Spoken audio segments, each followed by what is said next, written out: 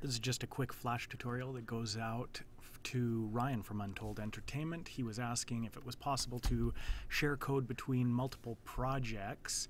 So what I've put together here is a quick FlashDevelop tutorial.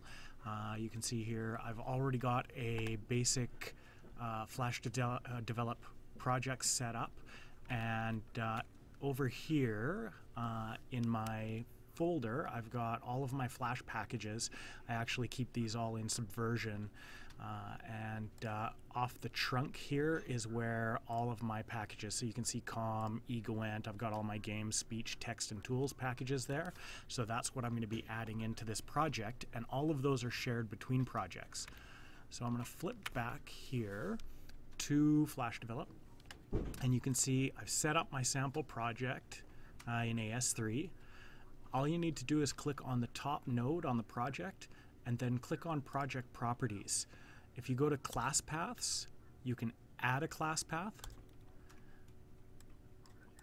and then find that folder. So mine's in source control, flash packages, trunk, and I'm going to add the root here. So I'm going to add it from the trunk. I hit OK. You can see it puts in a nice weird relative link there. You hit apply and OK, and you can see it actually adds it in here as flash packages, and you can open it up as COM, EgoEnt. One that I use all the time is my speech bubble. That lets you open it up right from the project. I believe it should be searchable, and it also adds it into your autocomplete. So if I want to import com.egoent.speech.speechbubble, there it is.